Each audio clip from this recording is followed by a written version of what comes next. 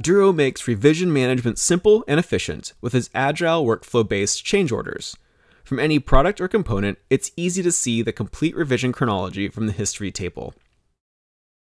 To submit recent changes for peer review, simply select the Add to Change Order button from the drop-down menu. A new draft change order will be created. Next, fill in a name for the new change order that makes it easily identifiable, and add any additional components to be included.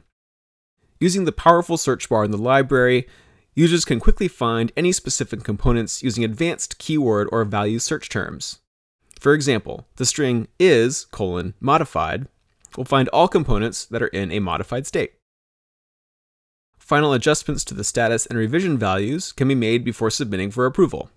The simplicity of Duro's change order workflow really shines in the approval process, which follows the industry standard git-flow methodology.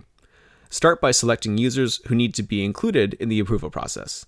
At a quick glance, it's easy to confirm that all necessary team members from each group are represented. Next, select from one of the three approval types: first in, majority, or unanimous.